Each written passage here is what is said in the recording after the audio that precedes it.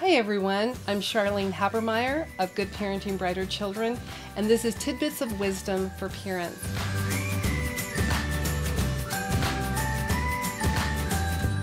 Today I want to talk about children's toys. We're getting into that season of trying to find gifts for Christmas and Hanukkah, and also around this time, of course, every time of the year we're always in the dilemma of finding the perfect birthday gift for someone. So let's talk a little bit about toys. I know that most parents want to give their children and grandparents want to give their grandchildren toys that are meaningful. But what you really want to give is you want toys that will spark their imagination and creativity. In the mid-70s, Ronald Barthes, he was a cultural critic, and he said that the selling of blocks was in decline and children were no longer playing with blocks. And he said it was very, very sad because now we were teaching our children to be users and not creators. So when you're picking out a toy for your child, make certain that there is some aspect of it that will spark their imagination and creativity. I'm sure that most of you have heard of the Melissa and Doug toys. And actually, Melissa and Doug got their start in 1988. They quit their corporate jobs and decided that they were going to be entrepreneurs. Then they decided that they were going to create children's toys. And the criteria for those toys is they wanted to have a toy that had different meaning to different children, that when they picked it up, they didn't have to come with a bunch of different instructions on how it works and how you do this and how you do that, but that their toys would have a wonderful sense of the child picks it up and it would spark their imagination and creativity, and that they could do everything and anything that they wanted as far as their imagination goes with that toy. And so look into those toys, and I'm going to talk to you a little bit about some specific toys, and I have a blog that I've extensively talked about the importance of toys. Now, we know that Legos are wonderful and that it gives a child the opportunity to build something.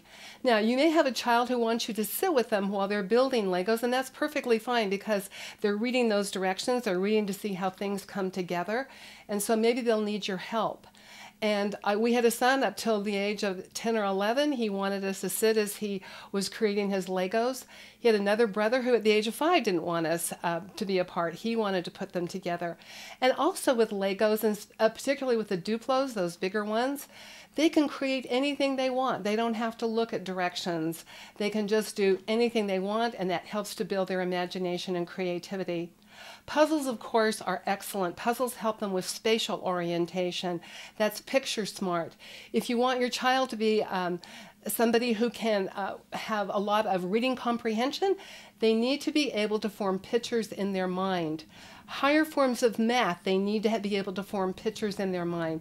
And puzzles do that. Also, Legos do the same thing. Anything types with crafts or artsy arts types of projects, those are also really fun and are helpful with kids. I recently purchased some sensory sand for my little grandson for his birthday. Sensory sand, you can get it on Amazon, and it's a sand that is very safe for children, but it kind of sticks together. So you can get different types of molds, and there's alphabet molds and number molds and different things that they can do with that. Let me give you 3 other suggestions, and these were suggested by an occupational therapist because these actually are different types of toys that do build your child's brain as well. One of them is called boom whackers.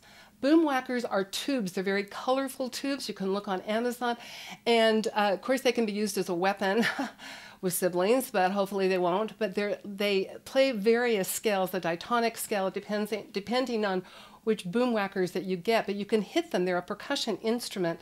So you can hit these tubes and they create sounds.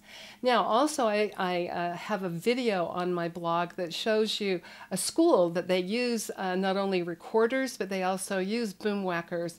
And they're playing different songs with these boom whackers, but they're fun to do as a family. And that will teach your child timing and rhythm, which is very important.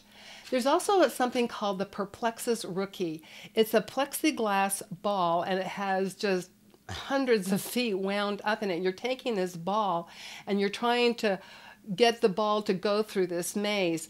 And what this helps with is tracking. When a child learns to read, they need to track from left to right, but also need to track from line to line. This game, actually this Perplexus Rookie, will help them with tracking. There's also a game called Quirkle. And Quirkle is a really fun game that has to do with colors and shapes, and they're putting all of these colors and shapes together. And this helps with spatial orientation. Most of board games do help with spatial. And again, as I mentioned before, spatial is directly related to being able to form pictures in your mind, which will help with reading comprehension and higher forms of math.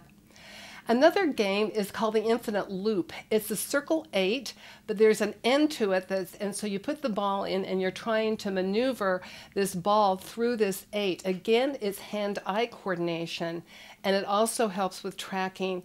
These are just a few ideas of different types of toys that you can get your children. Be sure and check out my blog on the best toys for children that will build their brains. And you'll find it on Good Parenting, Brighter Children. And it will give you a list of the toys and what you can expect and how it will help your child. But the best thing is, when you get your child a toy, join in the fun with them. They love it when their parents play with them. And for them, their playing is their working. Just like when we go to work, well, they go to work when they play. So let me leave you with this, this quote by Oliver Wendell Holmes. Men do not quit playing because they grow old. They grow old because they quit playing. So here is the perfect opportunity to play with your kids. Thank you for joining me, and I'll see you tomorrow.